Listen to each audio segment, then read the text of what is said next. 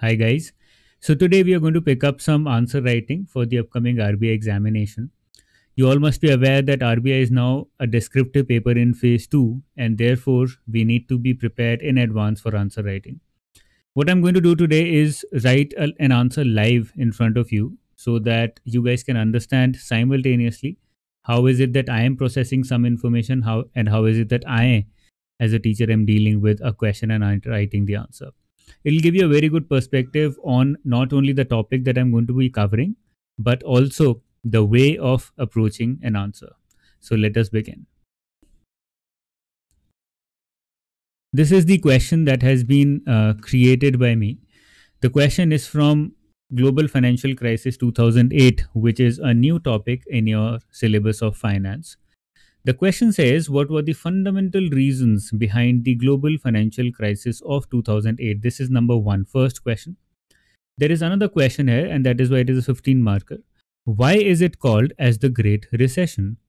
What were the fundamental reasons? So, number one, you have to answer the fundamental reasons behind the global financial crisis of 2008. And number two, you have to answer why is it that it's called the Great Recession? So, what are the keywords here? Global financial crisis, Great Recession. These are the keywords. I would, as a student, write simply what the global financial crisis of 2008 is, or why is it called as the Great Recession. That is all that I'm going to write in the introduction to keep it very very simple and therefore not to confuse the examiner. So let's start. I would let's say start with the global financial crisis of 2008 is called as the biggest recession. Why is it called as the Great Recession? So it's called as the biggest recession or the Great Recession since the Great Depression of 1929. So here I'm keeping the statement also very, very small. The global financial crisis of 2008 is called as the biggest recession since the Great Depression of 1929. That's why it's called as the Great Recession. It's very obvious. Let's move forward. It started in the US. So we are talking about now the global financial crisis 2008 and affected the entire world economy due to, let's say, interconnected trade and financial markets. So now what I'm doing here is I'm explaining financial markets. I'm explaining why is it called as the biggest recession or the Great Recession, because of course it spread in the entire world. It was long and it was very very intense. Okay, the roots. Now let's try and come back to the global financial crisis because that is the first question and that is what we want to write about. The roots of the crisis, let's say, lie in the dot-com bubble. Okay, so now I would want to start with the reasons behind the global financial crisis of 2008, and because it's a chain event and it's supposed to be in sequence, that is why I would rather start with the dot-com bubble and low lending rates. Okay, so this is the first reason that I would want to give.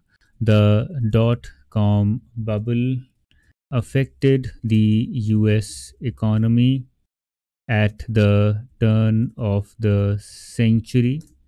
Okay, in order to recover from the crisis, the Federal Reserve reduced policy rates to record low levels. It resulted in availability of cheap funds for consumption and investment. Okay, so I have given a perspective here that the low lending rates, which were a result of the dot-com bubble, were one of the major reasons of the global financial crisis because it started the vicious cycle of low rates and then heavy lending, heavy borrowing for the housing market, and then the crisis. Okay. The second, I think, reason can be legal or can be based upon legislation. So the Glass-Steagall Act and creation of MBS. These can be two separate reasons also. We are now talking about the fundamental reasons behind the crisis. Okay, let's move forward. So Glass-Steagall Act and creation of MBS uh, uh, mortgage-based securities. I forgot the full form. Okay, let's move forward. The banks identified and untapped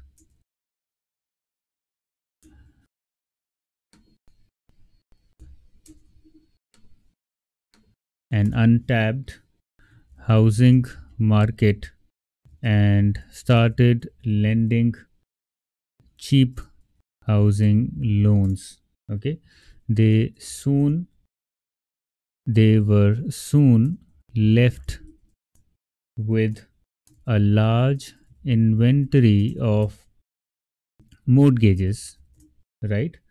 At the same time, so I'm connecting them because I have made it into one point. They can be separate points also. There will be some repetition there, but it's fine. At the same time, some provisions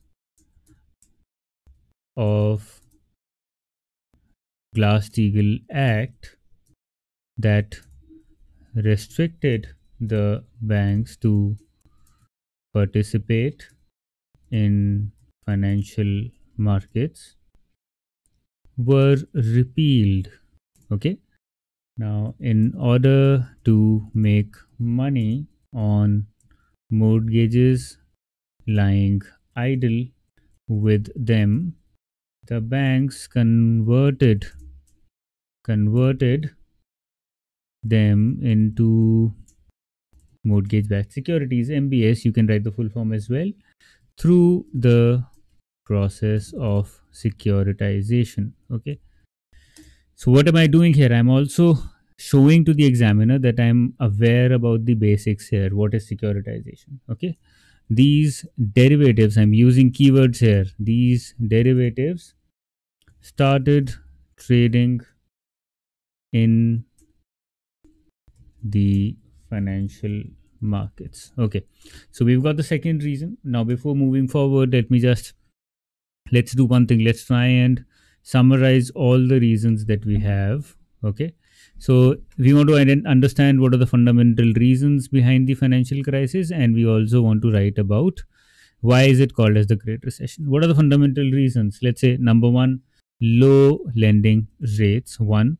Okay, second would be the GS Act, repealing of the GS Act. Third is creation of MBS. They can be two separate points. It can be one point if you want to correct it. Fourth is subprime lendings, right? Very direct reason. And next is crash of the housing market. So these are the reasons for the global financial crisis. And why is it called as the Great Recession? Because it had it was very intense, it was very long, and it spread throughout the world. So we can say spreading throughout the world is the most important point here. Similar bubbles in the in other developed nations were also found, and they also burst, and so it had a contagion effect. Okay, then loss in value in terms of money, in terms of dollars, that is very important because that shows that it was huge in its intensity, right? Unemployment is a very very important reason because the unemployment faced in the depression was also very high, and the same happened here. Okay, debt to GDP ratio, it came up after the Great Depression, and it came up after the financial crisis also. Okay, then we can talk about India's Indian economy's drop. So the growth in Indian economy, how much did it drop by? Okay, and then inflation, we can talk about inflation as well. Okay, so these are all the reasons that we figured out that can say that the Great Depression was similar to the Great Recession, or the global financial crisis can be called as the Great Recession because it was very similar to the Great Depression in intensity as well as its length of time. So these are all the reasons. I hope you have written them down. Okay. And now we will talk about all of them. Remember that it's a very long answer. It's supposed to be a 600-word answer, and therefore I'm writing in more details. Otherwise, I would have written a very small answer. Okay.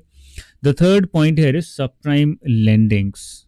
So subprime lendings की गई थी. They were made as demand for MBS increased. Banks started lending to subprime borrowers, right, in order to keep supplying MBS to the financial market. So this was the reason that subprime lendings were made. MBS of various kinds. I wanted to explain about collateralized debt obligations, and because it is a very important concept, of various kinds were also bundled together to create uh, CDOs. You should be writing the full form here, but I'm not. I'm trying to write it fast. Collateralized debt obligations. In the MBS of various kinds were also bundled together to create CDOs in the financial markets. Okay. Trading of these securities as AAA bonds provided profits to traders and banks, but the situation of underlying mortgages started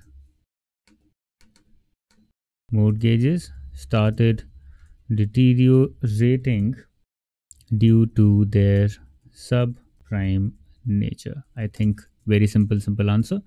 Okay, this is the third reason, and the fourth one is crash of the housing market. That was the reason, fundamental reason, as defaults of loans increased, or defaults on loans increased, the housing market crashed, starting a contagion effect where the MBS and CDOs also crashed. Okay. It is called as the Great Recession due to its, now I'm mentioning it here, intense and long drawn impact on the global economy. Okay. And now we talk about the reasons as to why is it called as the, one second, let me move it up. Why is it called as the Great Recession? So what are the reasons here? Similar housing bubbles in countries across Europe were also found. Such bubbles burst and affected the entire European economy, increasing unemployment, inflation, and sinking economic growth. I think that's a very simple point, that there were similar housing bubbles in countries across Europe, and when they burst, it resulted in high unemployment, high inflation, and low economic growth. Okay.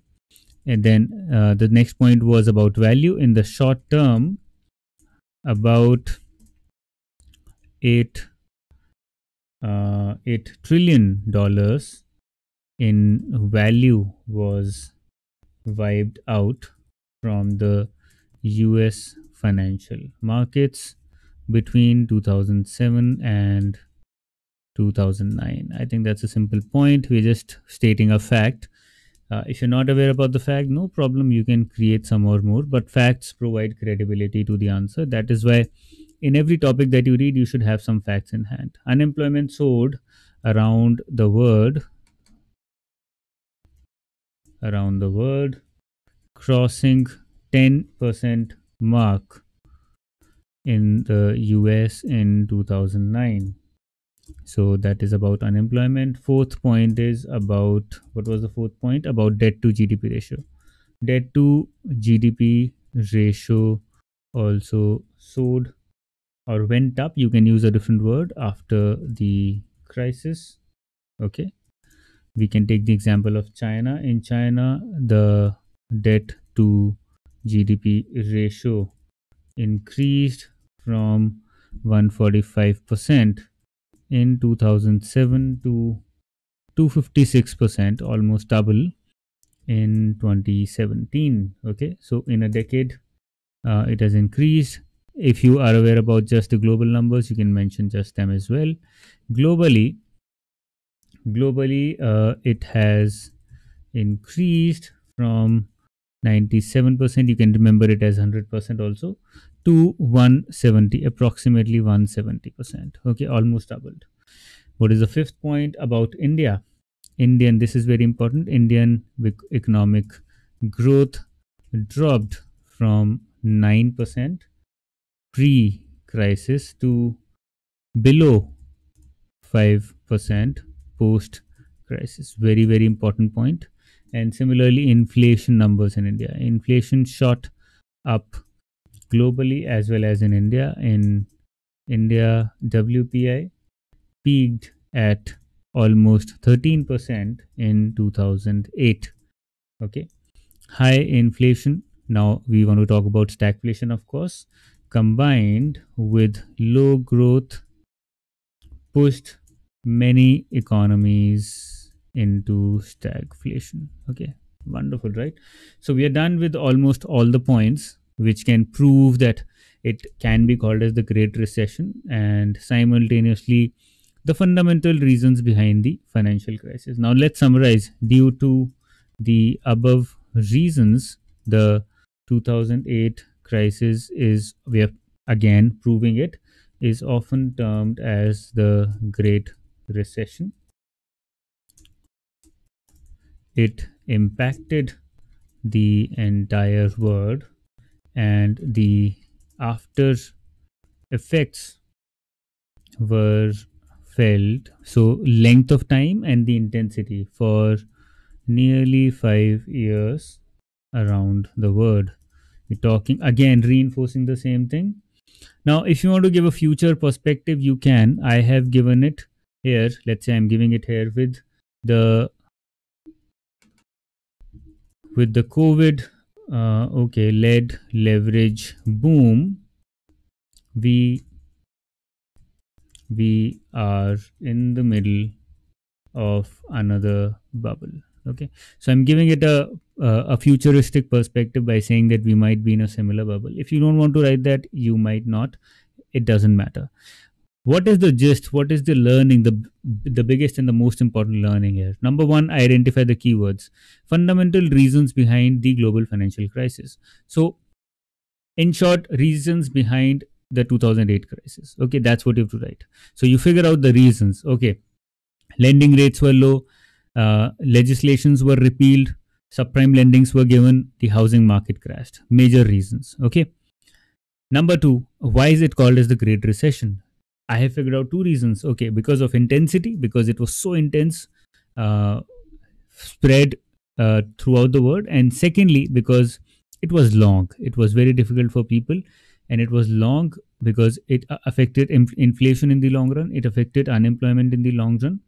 It took out a lot of value, and the debt to GDP ratio has increased even after the crisis for a long period of time. So these are the major reasons, and we have to write a 600 word answer. I think this is somewhere around 600, 500 to 600. So this should do. Okay. So this is the way that you can write answers better in the examination. You have to practice like this. Give it about 30 minutes. We have, I think, taken about 30 minutes to answer this question. 20 minutes. So even if you spend 20 minutes, I think it's good enough. If you spend 30 minutes also, it's decent for the RBI examination. I hope the session was useful. I hope these kind of question answer series are going to be very, very helpful for your examination. Take care. Bye bye.